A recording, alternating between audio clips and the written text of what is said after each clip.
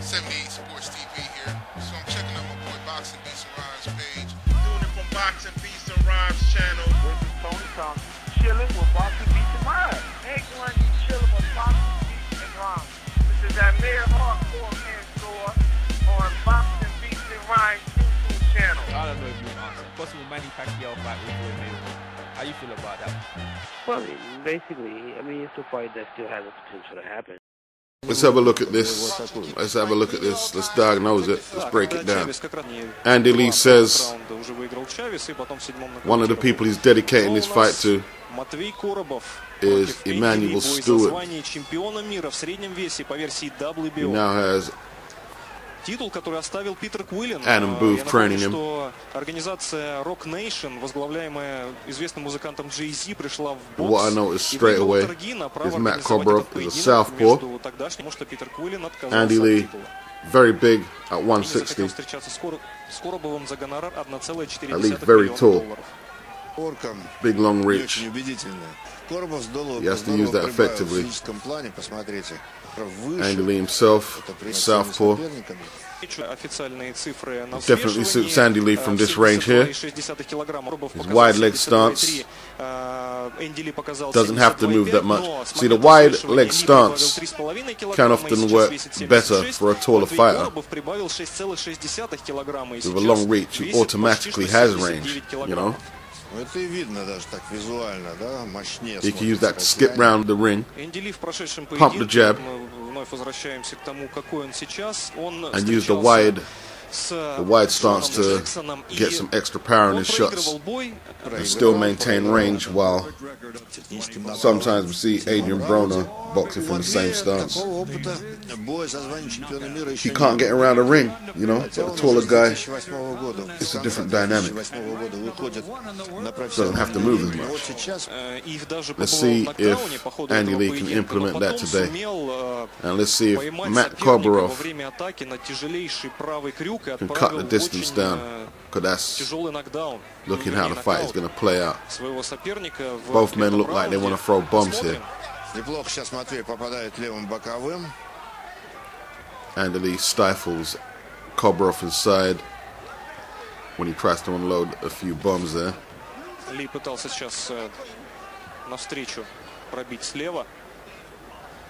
Korborov is trying to time the taller man. Fires a few shots to the body there. Range-finding shots. Both men tie up there. Nice counter right by Andy Lee. Gets caught there. Wades in there. Needs to throw the jab. Lee needs to stick with that jab. Doesn't just want to be throwing his hands blindly without no setup. Andy Lee round, in my opinion. Andy Lee takes that round.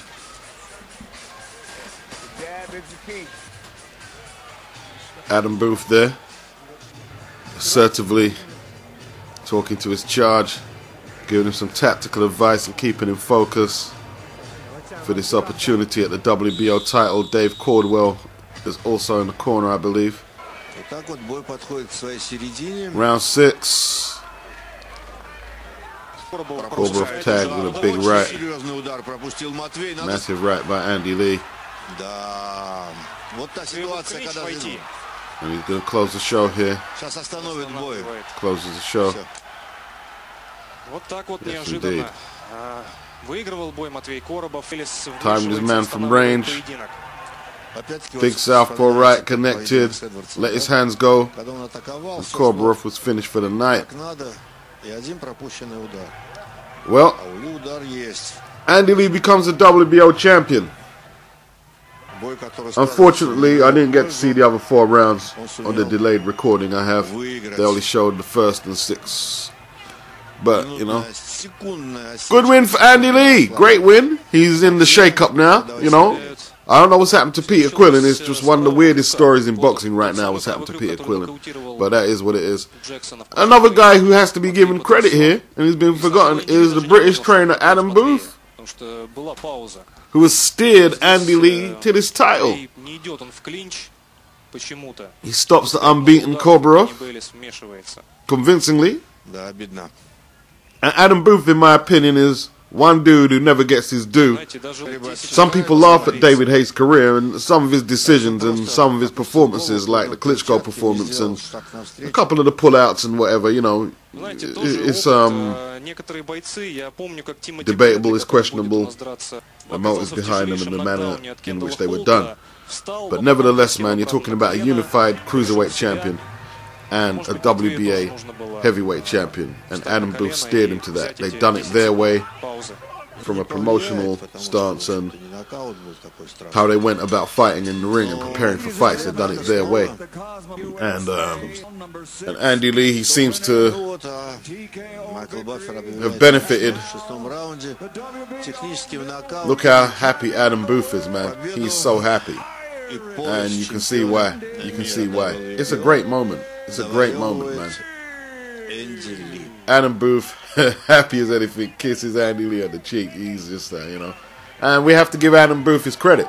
Let's not forget, he wasn't in George Groves' corner when he took on Carl Froch in both fights. And there's an argument to be made that that was a mistake by Groves, we'll have to say, because it's him who didn't pick up Froch's belts. Adam Booth, you know, he's known for being an outspoken dude. He was recently split with David Hay. If David Hay continues to fight, nobody seems to know why they've did that. Even in their splitting, they've remained kind of mysterious in dispensing the details on the split. Was it amicable? Was there a dispute between the two? No one knows, because they're not saying, and that's how they ran their camp as well. And yeah, you know, if you can think of another British trainer with a record like Adam Booth right now, obviously you have Rob McCracken, who's got Carl Froch. But, you know, as impressive as what he's doing, Adam Booth has actually had a heavyweight champion. They're not easy to cultivate. It's not easy to cultivate heavyweight champions, and he's done it. I've always said this should be, in my opinion, Anthony Joshua's trainer if you're going to pick from the UK. That's my opinion. Some people may ask, well, what's Booth going to do? Is he going to turn him into a David Hay fighter? You know, sit back, try and read the leads, and then burst into action, that kind of fight where he's not applying steady pressure.